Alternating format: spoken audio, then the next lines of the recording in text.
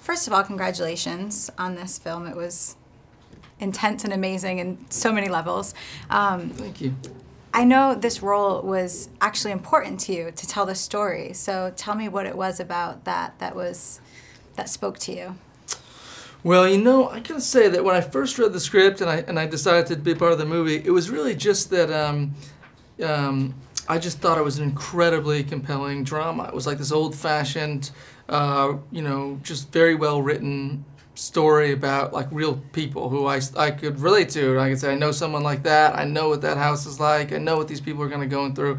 And then when I watched the movie, you know, I didn't realize how kind of suspenseful, intense it was. That it's sort of, on the one hand, it's this really gripping drama. On the other hand, it's kind of like a great action movie. And so I think that is a credit to Scott Cooper directing it. You know, and then sort of over the course of doing some research about my character, who's a veteran, who's coming back from Iraq, I got involved in, you know, just trying to learn about kind of what it's like for some of these guys who are returning from deployment overseas, and what they go through trying to kind of reintegrate to society, how hard that can be, how little support they actually get, and you know, how alienating and frustrating it can be, and it explained a lot of sort of what, you know, kind of some of these statistics you hear about, like a third of our homeless people are veterans, or, you know, horrible things like how many veterans kill themselves every single day, you know, one every an hour in this country, and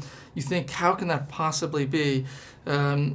And if you spend a little bit of time talking to these guys and understanding what they've been through and what it's like when they come back to this country, it starts to make sense. And I wish that there were, you know, as a society, we did more to help these young men and women, because we ask a lot of them when we send them to fight.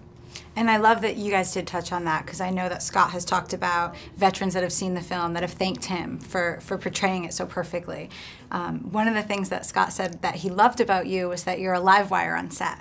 That has to come in handy when you're doing these intense, brutal fight scenes, which was, I think, one of the most intense roles and physical roles I've seen you in. I guess so.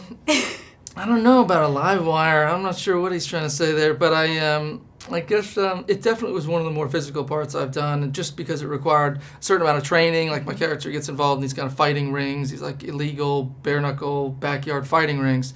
Now, that didn't mean that I had to look like a professional boxer or anything, because most of the people that are doing this are just guys. They're not really athletes or anything. They're just guys who need money, and they're sort of angry or violent, and you know, I didn't have to look great, but I had to look like I could actually handle myself in a you know, street fight, essentially, which took a kind of good deal of training and working out, and so I would say it's one of the more physical roles that I've done. For sure, and it was great to watch. It was a lot of fun to watch. I mean, some of the scenes not so much fun, but the fight scenes were amazing. Why do you think AMC theater audiences will love Out of the Furnace?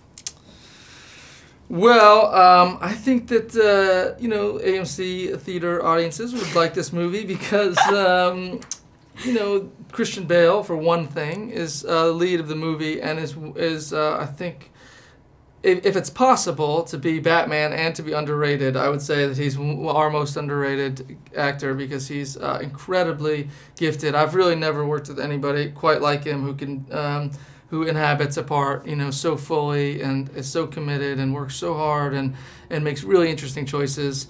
So for people who like performances and like acting, they're going to really enjoy that.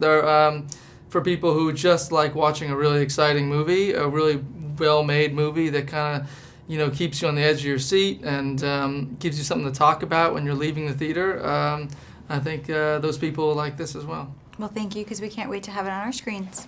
Thank you very much. You're welcome. If you like this video, be sure to give it a thumbs up, and don't forget to subscribe to AMC Movie News on YouTube.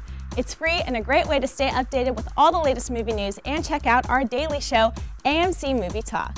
Also, don't forget to check us out on Facebook and Twitter to stay in the loop for our special prizes, giveaways, and contests.